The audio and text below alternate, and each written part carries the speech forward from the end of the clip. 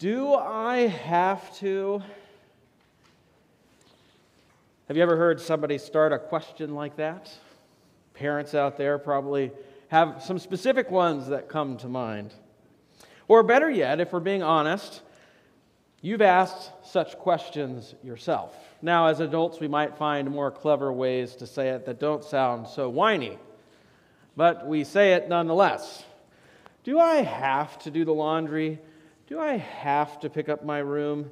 Do I have to go pick up my brother from soccer practice? Do I really have to finish my homework? Do I have to go to work today? Is there some way that we can make it so I don't have to go to church every Sunday? You've probably asked yourself those questions, if not out loud, at least in your own mind, fairly often.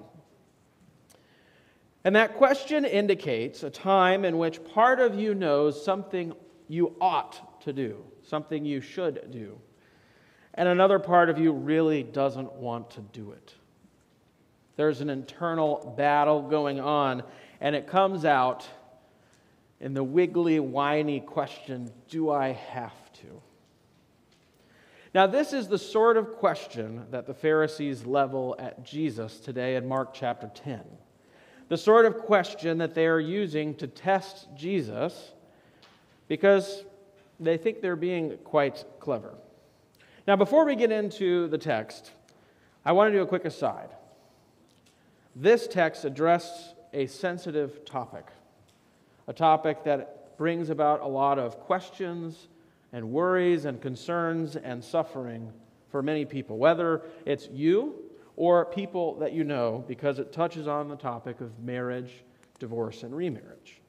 However, the text itself is not actually about that. And so the focus of today's sermon won't go into those details because the text doesn't go into those details. However, like the disciples in the text, it will bring to mind questions about it.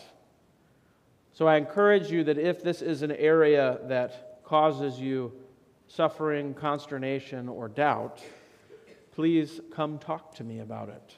Reach out to me. Every situation needs to be dealt with on its own, and I wanted to just throw that out there so that if you have a question in the back of your mind, you have a place to go with it. Now, getting back to what the text is really about.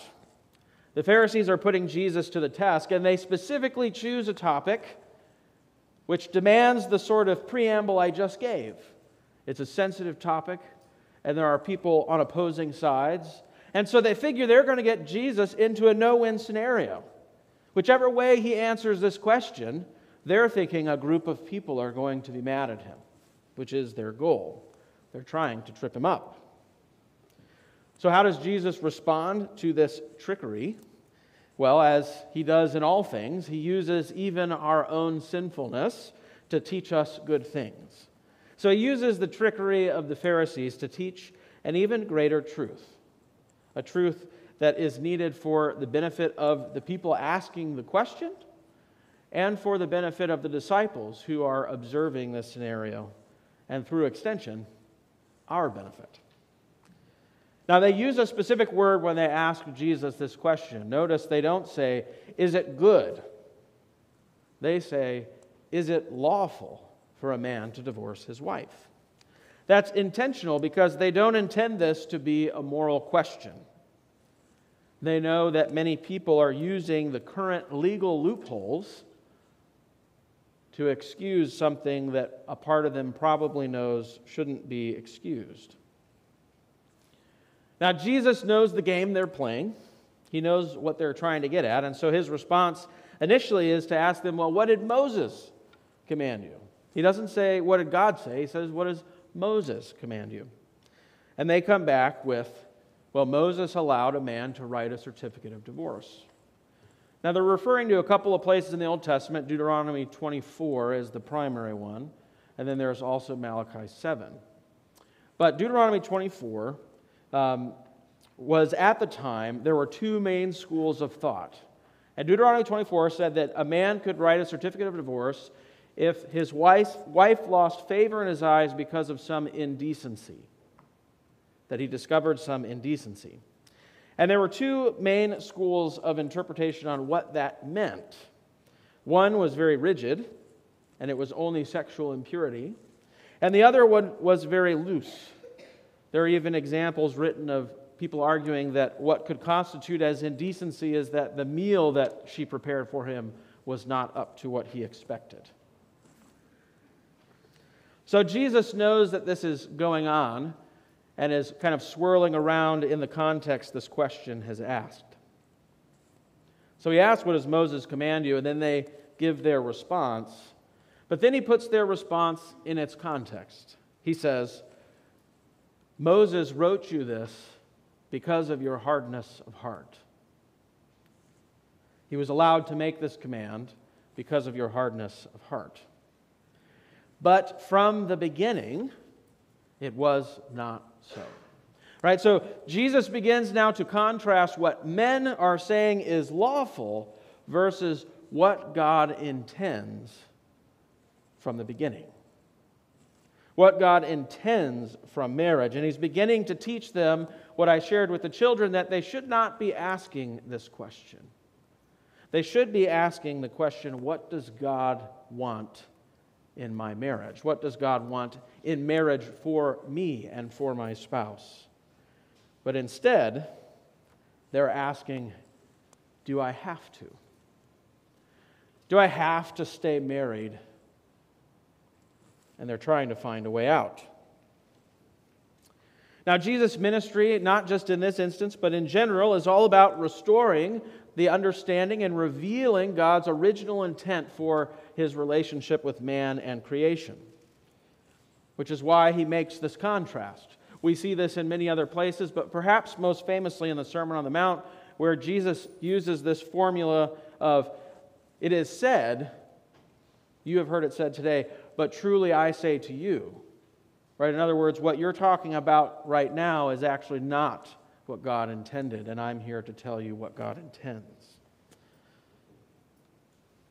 So what is Jesus doing here in Mark 10? He's calling out the Pharisees for asking this question. The question of, what do I have to do? What's the sort of bare minimum that is legally allowed when it comes to marriage? They're not asking, what is it good to do? What is good to do? What does God want me to do? Now, if you've been here at Ascension for a little while, you've probably heard me talk about this sort of question is a bad question.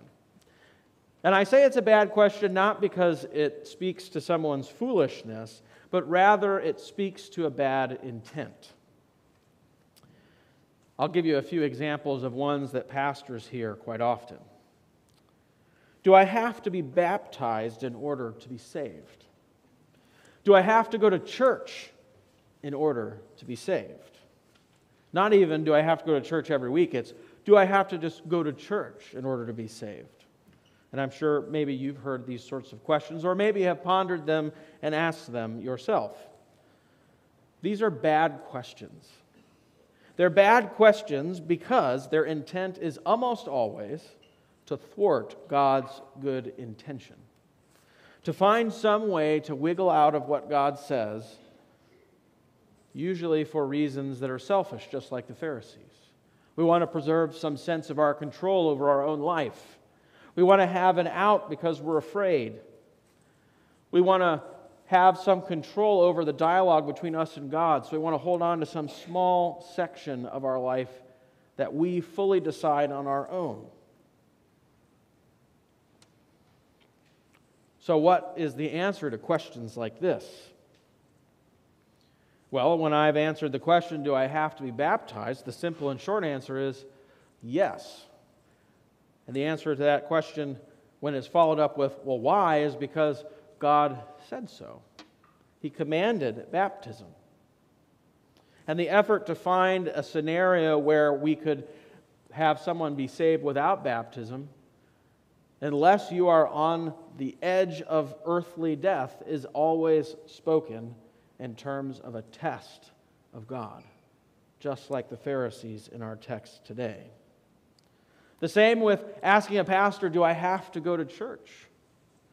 Again, trying to find a way out for ourselves. But perhaps the thing that makes this foolish and really makes this a bad question is when you come to understand what God's intent is with all of these things, not only with His commands that He gives, but the gifts that He gives. You're trying to wiggle out of the greatest blessings in all of creation. It makes no sense. And we're turning away from God's joy and love and perfection given through the grace of God and Jesus to find our own way, to come up with our own rules. Since the Garden of Eden, that has got us only moving on the path towards destruction. So Jesus, when asked by the Pharisees, wants to set the record straight, not only for the benefit of His disciples and us, but also for the Pharisees, who are blind and lost, demonstrated by this question they're asking. So if we were to rephrase it using the language I'm using in my sermon, the Pharisees are asking Jesus, do I have to remain married to my wife? Now, Mark spells out their motive, and so we know the intent behind this question. They are looking for legal loopholes. That's why they avoid moral language and say lawful instead of good. And they know they're controversial loopholes. They know there's disagreement, and that's part of their intent. To get Jesus to trip up, to get those who follow Him to have something against Him.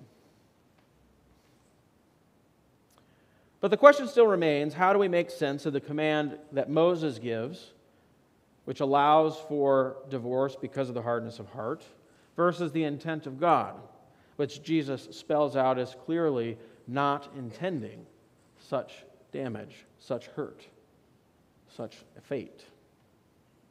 Well, first we'll look at the intent of God's law.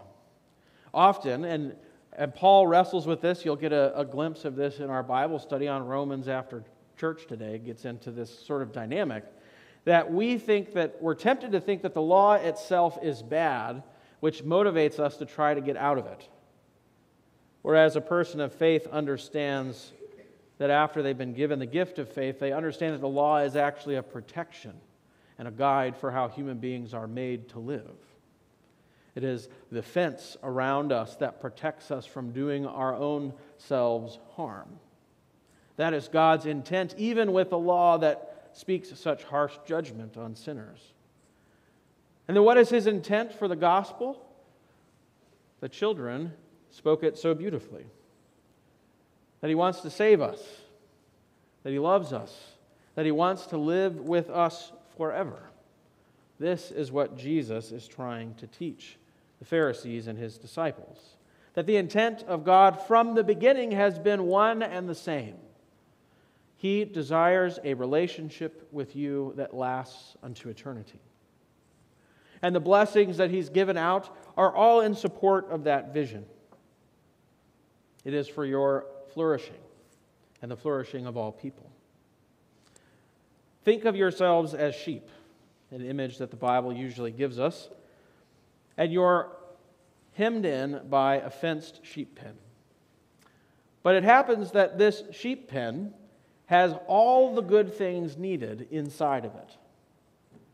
As sinful, wandering sheep, our propensity is to always push the boundaries and to reach for the things outside of our pen.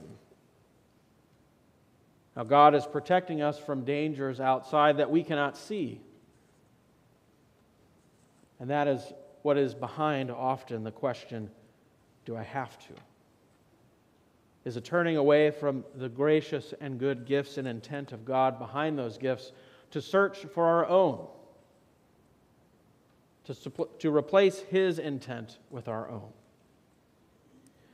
So next time, dear friends in Christ, you start out by asking a question with the intent of wiggling out of some command of God or some blessing of God. Do I have to? Let this text in Mark 10 come to mind.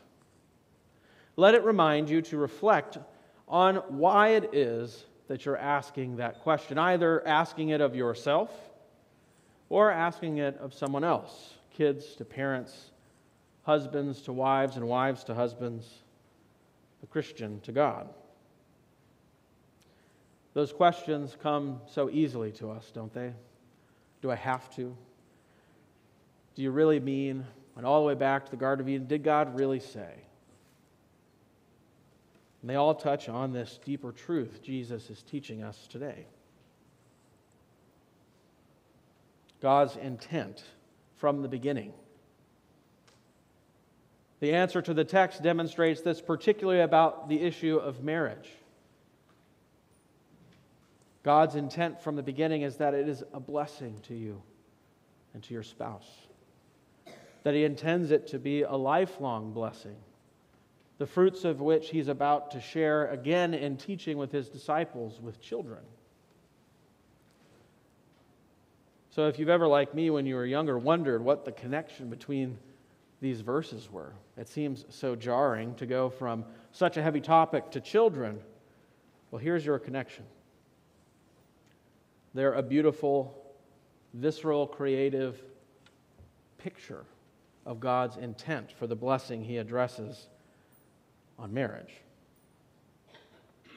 And of course, we can then relate to the disciples. They've been taught now 3 times, this will be the 3rd time in the book of Mark, specifically with an image of a child, that Jesus loves children, that they're of great value in the kingdom of God, that they are a physical representation of His good and gracious intent for all people and the blessings that support them.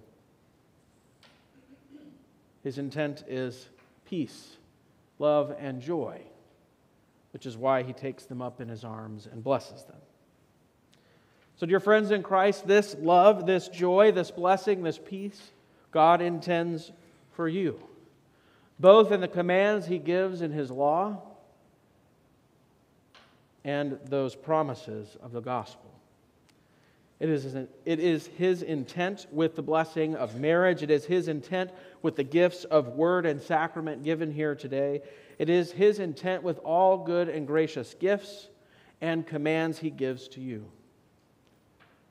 To protect you, to love you, to bring you peace with God, joy in that relationship, because His intent from the beginning is He wants to live forever with you.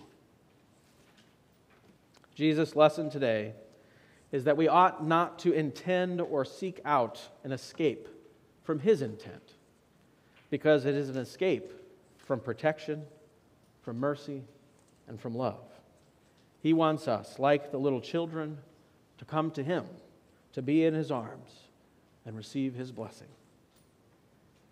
May it be so to you, as God intends. In the name of Jesus. Amen.